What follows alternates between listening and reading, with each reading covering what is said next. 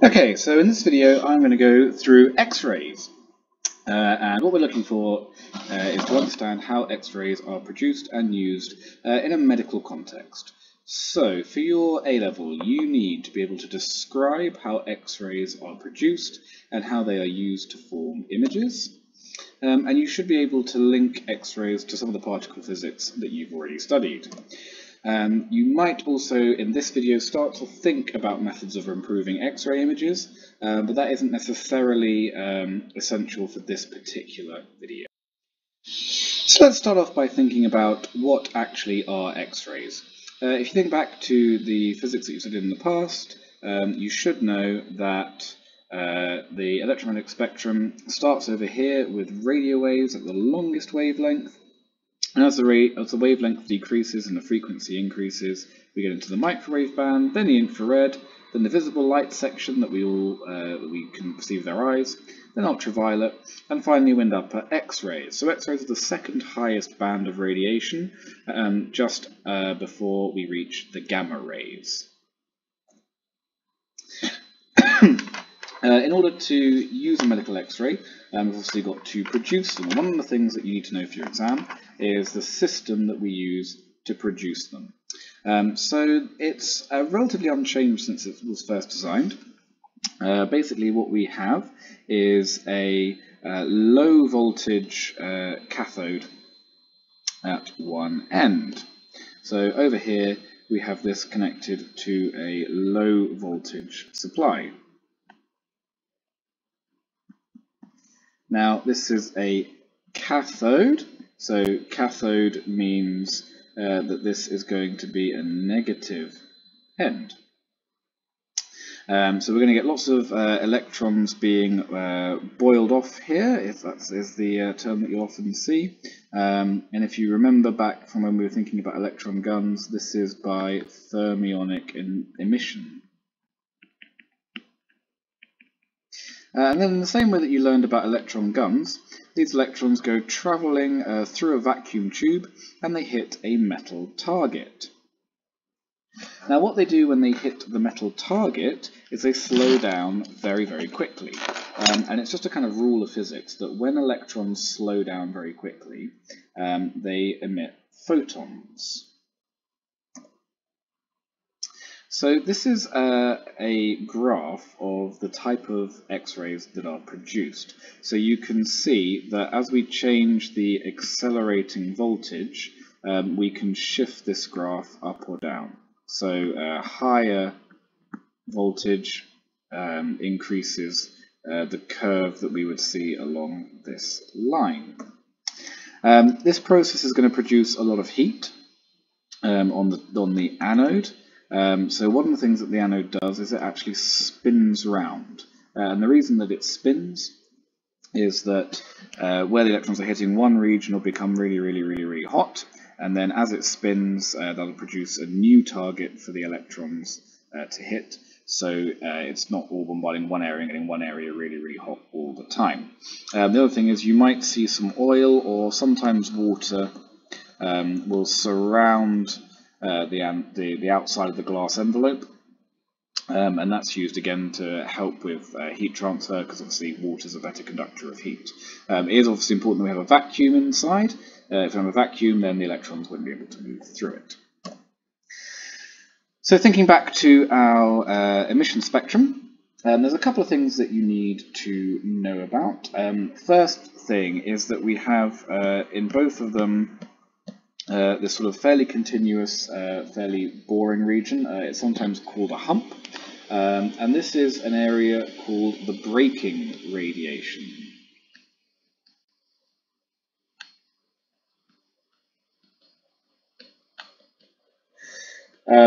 And that's caused specifically by the fact that when electrons slow down, they emit radiation. So you can think of it something like this. There's my E minus, and it's traveling with a big velocity.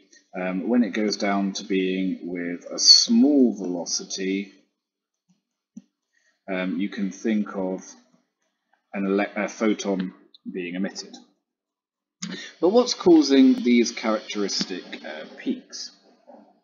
Well, These are known as characteristic radiation.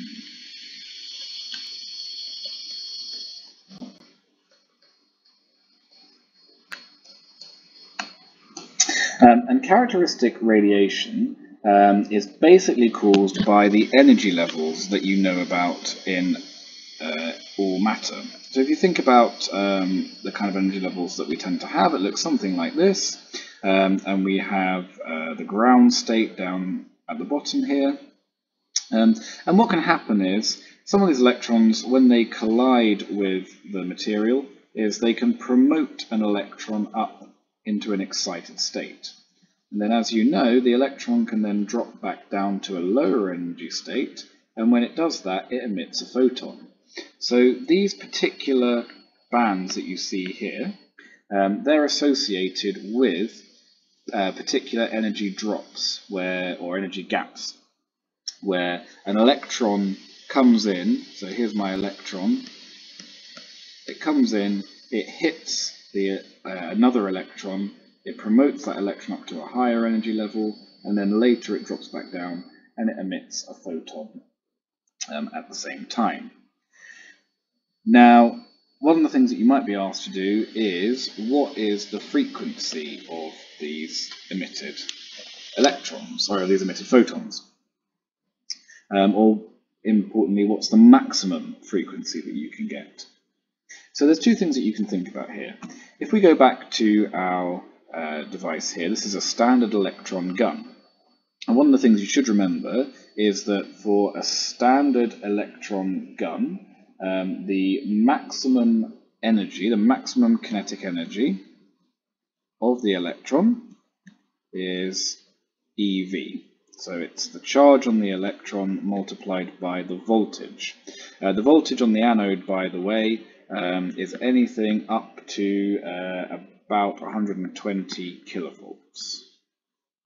Or it could be as low as 60 kilovolts. So I can say that the kinetic energy of my incoming photons is EV. Now, what we can say is that the maximum kinetic energy, the maximum photon energy,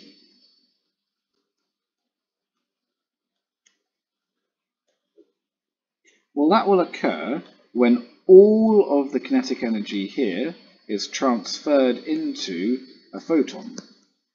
So when that happens, we know that the standard equation is that the energy of a photon is equal to Planck's constant times its frequency. We can equate those two, so we can say that EV will equal to HF. Therefore, the maximum frequency will be EV over F. And that lets us find the maximum energy that a particular X-ray will have. And as you can see, therefore, the frequency is dependent on the voltage. Oops, just noticed I made a mistake there, so let's just rewrite that equation. Sorry, that should be over H, obviously. So obviously E and H are constants, so the frequency of the emitted X-rays is going to depend solely on the voltage of the anode. So one of the important things that we can do in medical physics is control the hardness and the intensity of our X-rays. So hardness is referred to as the frequency of the X-rays. So if you think back to our electromagnetic spectrum, these are hard X-rays. So they're at the higher frequency end, while these are called soft X-rays. Now, generally speaking, hard is good. We prefer harder. The reason is that harder X-rays pass through tissue more easily. And that's important because the soft X-rays would be blocked by tissue. So first of all, we wouldn't get any images, so they're a bit rubbish.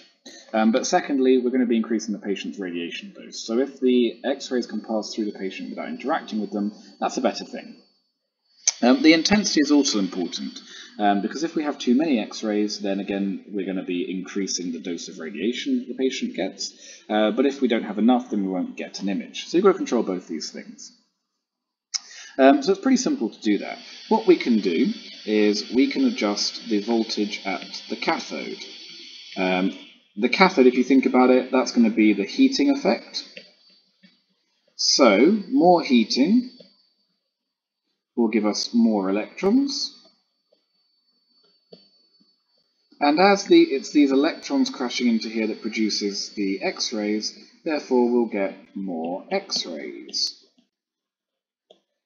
So generally, if we want to increase the intensity, then we increase the cathode voltage. That gives us more heating, that gives us more electrons, and we get out more X-rays. If you want to control the intensity, well, let's think back to the equation that we came up with earlier. We said that the frequency maximum, the max frequency, will be equal to EV over F, where V is the accelerating voltage. Accelerating or anode voltage. So what we're going to need to do is, if we want more intense X-rays, if we want harder X-rays, then the hardness will be affected by the anode. So bigger voltage will equal a bigger frequency. So just to summarize, the anode controls the hardness, or the anode voltage controls the hardness, and the cathode voltage controls the intensity. So let's think about how an X-ray is actually formed. What you can see here is this poor unfortunate chap has had rather a lot of objects embedded in his skull, so he's not having a very good day. But let's see if we can work out why he's not having a very good day. The way that an X-ray works is it's blocked by bone. So what you're seeing here is a photographic image. Now, up until about even as short as 10 years ago, pretty much all X-rays were done on photographic film. But now they tend to be done by computer, but the principle is exactly the same. What we have is, just as you saw before, we've got our X-ray tube, and we have electrons coming down here, they crash into the anode, all sorts of interesting physics happens, and we get X-rays being produced. Those X-rays come through a window, and then they go through the person's hand, or whatever part of the body you are particularly interested in. So you can think of the electrons as travelling through space like this, and then hitting a photographic film. And what we see is that where there are more X-rays, the film comes out darker, and where there are fewer X-rays, the film comes out lighter. And if you think about what you know about photography, that kind of makes sense. In a black and white film, we would see blackness where there's been lots of light hitting it because it breaks down the chemicals in the film. So how do we see contrast? Well, let's take our skeleton here. If we look at the neck, then X-rays can pass relatively freely through there. So we're going to see quite a lot of X-rays arriving. However, if we take something that's a bit more bony, like the pelvis, some of the X-rays will pass through, but a lot more of them are going to get absorbed. So what we see is a lighter area where lots of X-rays have got through, where it's less dense. But where fewer X-rays get through, it appears darker because the tissue and the stuff it's had to go through is more dense, so it's absorbed more of the X-rays. So you might be thinking at this point, well, is there anything mathematical that we can do for intensity? Of course we can. There's an equation for it, as there always is. Intensity is equal to power divided by area. So the power is the energy per unit second of the X-rays. So that will be in watts, and the area is obviously going to be in meters squared. So intensity has the units of watts per meter squared. Now what we see with X-rays is that if they're travelling through air, their intensity doesn't really drop off, because what we try to do is keep the X-rays in a nice focused beam. So in air, the X-rays tend to follow a fairly straight line. However, once they enter into tissue or bone, or we'll just say the body, what we see is that intensity starts to drop off with a curve. Excuse my little drop there, that was a bit of dust on my screen. So it might do this in flesh, lovely word, or it might drop off more quickly through bone. Now, you'll be glad to know that you don't have to do all the maths of this, but what we're seeing is a graph of exponential decay. No, let's not use yellow, that's horrible to see. We're seeing a graph of exponential decay.